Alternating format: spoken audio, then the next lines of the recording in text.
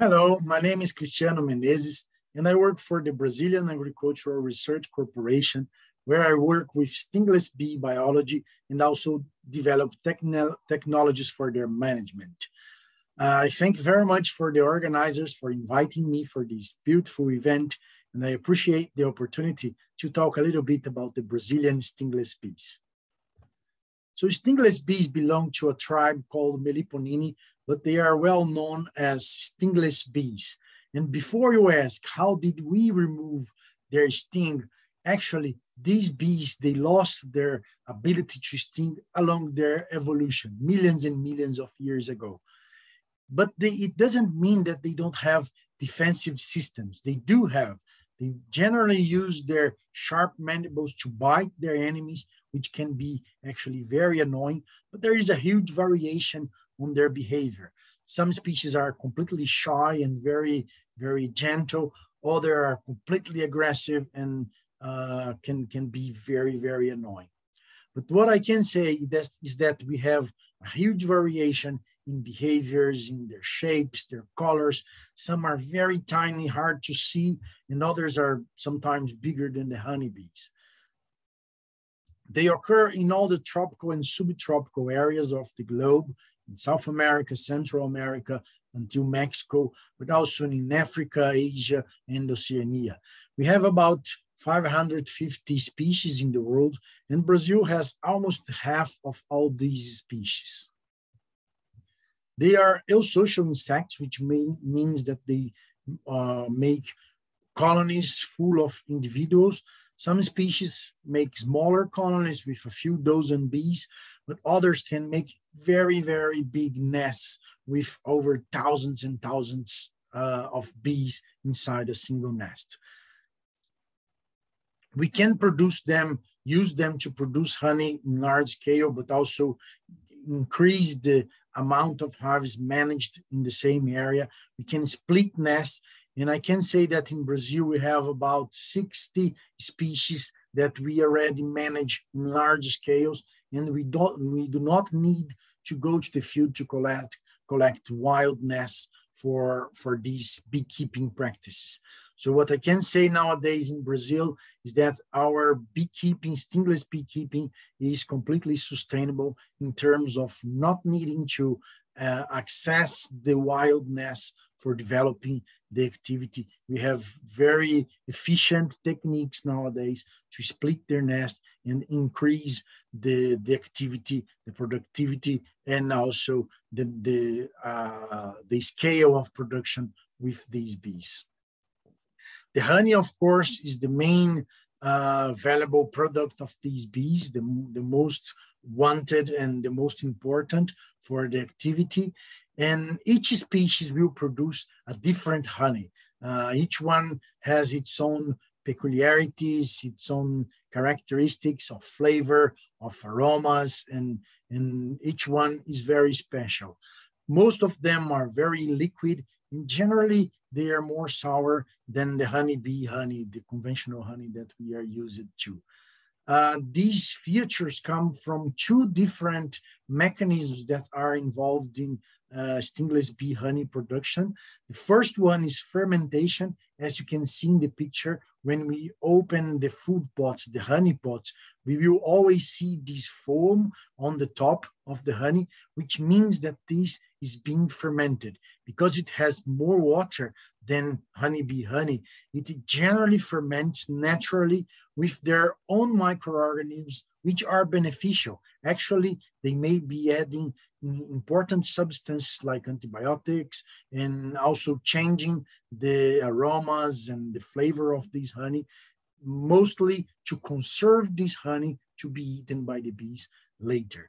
But there is a second process that is storage in these honey pots, which are made of wax plus resins from plants, propolis.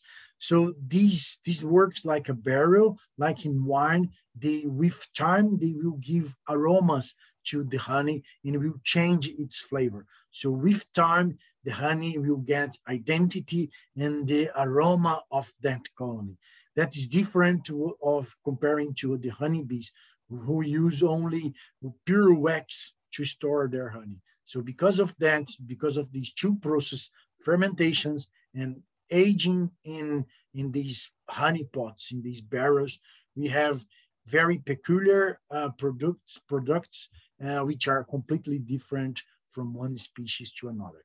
We have some species which produce very sour honey, sometimes acid like vinegar, others that produce soft honeys, very sweet and very delicate, and others with bizarre aspects. For example, one species in Brazil that produces a salty honey with smells of cheese. So each one will produce a completely different one, and this is a universe to explore. Stingless bees can also be managed for pollination. So most species can be taken to the crops and will help to improve agriculture in general. In this case, for example, with strawberry, we use a tiny bee called Jataí, who can not only increase the size of the strawberry, as you can see in the picture, and the shape, but improves its quality and even the shelf life of these strawberries. They also can help important crops, big large-scale crops like coffee, and where they increase productivity, but also the size of the seeds. And because of that, they stimulate the farmers to diminish the use of pesticides, or if they need to use, they generally use it carefully when they have contact with bees and they know their importance for their own production. We have another case in Brazil, in Amazonia, with acai berries, where we found that managed bees do not solve all the pollination problems. We need to conserve the environment around the crops to have all the pollinators around, all the diversity that is necessary to have a good harvest in acai berry. So for many crops, it works like this. So stingless bees and bees in general are helping to convince the farmers that conserving natural areas, natural habitats around their crops will benefit the bees, but also will benefit himself because he will harvest much more than comparing if he would clean all the area to have a unified crop in this place. Stingless bees are also very interesting for education because they don't sting. Children can get close to them. We can open the nest, harvest the honey with them, and have a nice experience looking inside the colonies, how they behave, how they organize their societies. So for this purpose, bees are being used around Brazil very successfully. This is one example where children can actually see the bees, have a contact with them, and in the end, they get a trap nest to try to have their own nest at home. So this is one of the initiatives that we are seeing in Brazil, but this is happening everywhere in Brazil nowadays. Many people are also having bees at home, like this guy that has about 40 to 50 hives in the center of São Paulo city, in the balcony of his apartment at the 15th floor.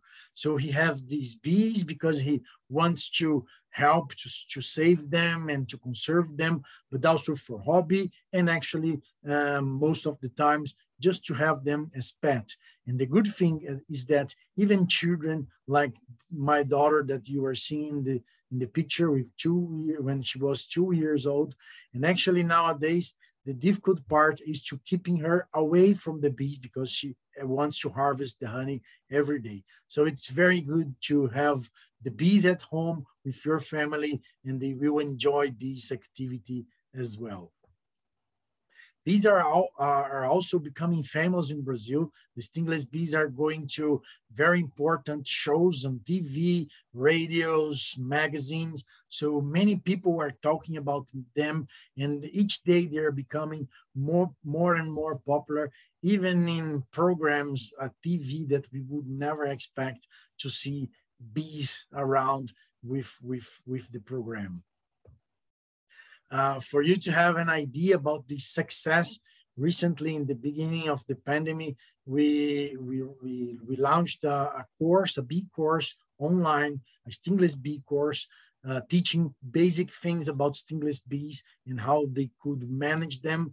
And we had very quickly around 45,000 people watching this course. This course was made by Embrapa, where I work in collaboration with an association. It's called Associação Abelha that we have in Brazil. So together we made this course and was extremely successful. And we were really impressed with how many people were interested in this activity. And what we, to close, to get the conclusion of this talk, I would like to say that the stingless bees are actually helping us to have a better agriculture, a better look at the environment, and it has a promising future for sustainable development because it can generate incomes to many people based on the forest. We don't need to cut the forest to generate income. So this is the most important and relevant thing about the stingless bees. We are helping to conserve them, but they are also being important for the societies that live close to them, even inside the cities, as I showed to you for you today. I thank you very much for the attention. And once again, I thank the organizers for inviting me for this talk. Thank you very much.